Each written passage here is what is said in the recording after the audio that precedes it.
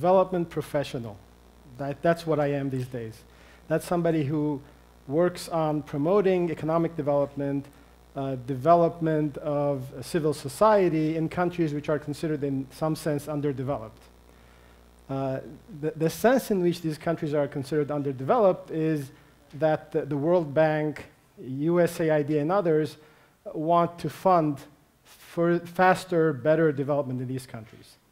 But it's a tough business. It's a complicated job to do economic development. There are no set recipes.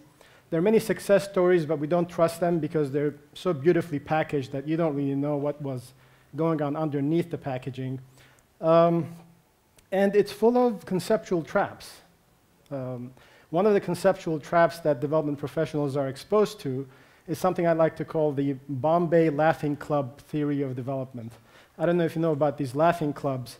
The one in Bombay was made famous by a documentary in the 80s. They're built on the observation that people who are healthy, mentally and physically, tend to laugh more.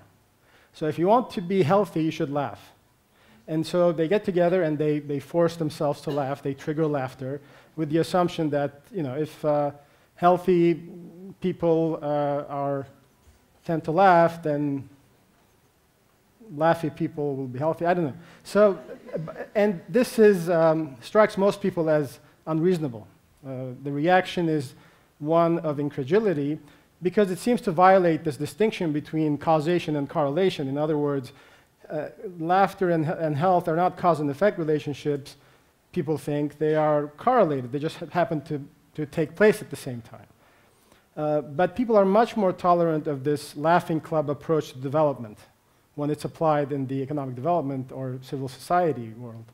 So for example, we observe that healthy civil societies tend to have watchdog groups, for example. These are groups that monitor the behavior of government or large corporations along certain issues.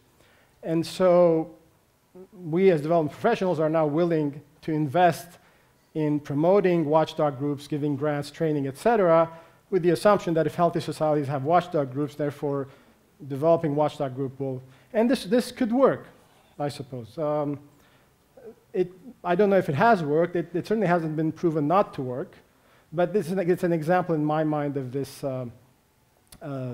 laughing club theory of development. Another example from economic growth, very popular development projects that take the model of competitive clusters. So it's based on the observation that the fashion industry in Paris, for example, or the cut flower industry in Amsterdam are all run in these very symbiotic relationships between players in an economic cluster. So in the fashion industry, it could be fashion designers, yes, but also modeling agencies, wholesalers, the graphic designers, and all kinds of different businesses collaborating. So again, the assumption is if healthy competitive economies are based on clusters, then in order to promote a healthy and vibrant economic sector in the country, we should make sure that the clusters develop. So if you want a healthy, growing economy, start building your clusters, developing country. And so this is just one example for me of the traps we development professionals face. This may or may not be good policy, it may or may not work. And it's very interesting to me to ponder the ethics of being a development professional, the professional ethics of development. In that sense, for the past 2 years, I've been working on a set of projects which take a slightly different approach, and we constantly worry about the ethics and the responsibility of how we're going about this, especially because it's, I think all of these approaches are fairly untested, but this is, in addition to being untested, this approach is something that is not used very often in other contexts. And it's one based on catalyzing development. And I'll just say a few words about that based on an example.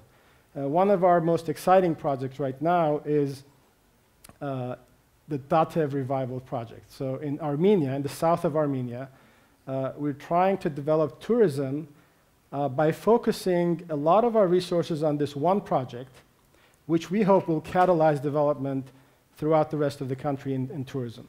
And that it will do so better than, let's say, what I'd like to call the textbook table of contents approach, which tries to fix everything that needs to be fixed in the country.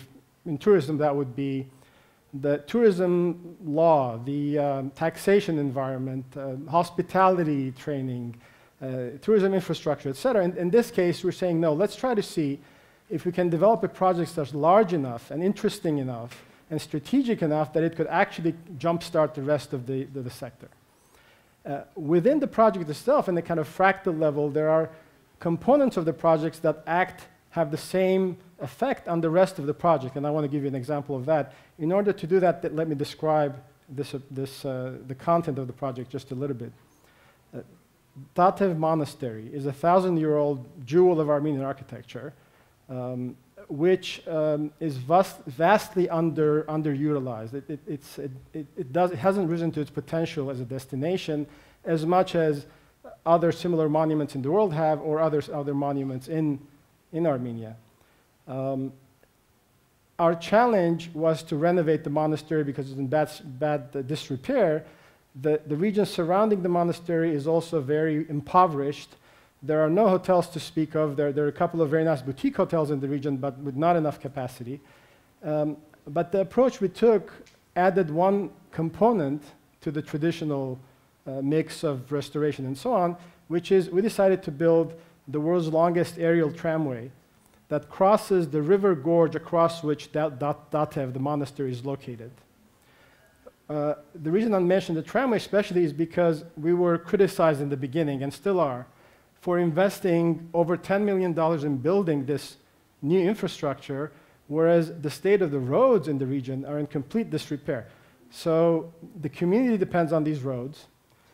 There are many interesting tourism destinations within the valley around the monastery, which are only accessible by these roads. And the question was, why are you building a new infrastructure, an aerial tramway, that can only take 25 people every 10 minutes across to Datev, and you're leaving the roads in disrepair? Is this the right way to spend your first $12 million? And I think the answer is, of course, yes, it is. And I think we have shown now how this would work. The idea was if we do something impactful enough and attractive enough, it will create consensus, it will create confidence, and it will start generating more investments, more commitments into the region. And not only will roads get built, but everything else will start falling into place in an ideal world if we do it right, if the triggers are right. And in fact, we saw that the government of Armenia, which had, I think rationally, neglected the development of those roads for over a decade because there just wasn't enough economic activity and tourism there, when we started this project, decided to build the roads. And so now we're happy to find out that they will have finished paving the entire stretch of road from the highway all the way to Datev, the monastery, the span which we are spanning with the aerial tramway at the same time as we're doing the tramway. So our ropeway, which soars over the valley at 300 meters, will be inaugurated at the same time as the new road building. In addition to that, people are starting to think in investing in hotel construction across the valley from Datev and other types of development initiatives. Now, I want to leave you with two messages from this. One is, don't try this at home, unless your home is a small country, because this stuff probably really works in countries that are small enough to feel the impact of a relatively small project. For us, it's a large project, but it's not a countrywide, big-scale project. But I think for a small country, this is the way to go.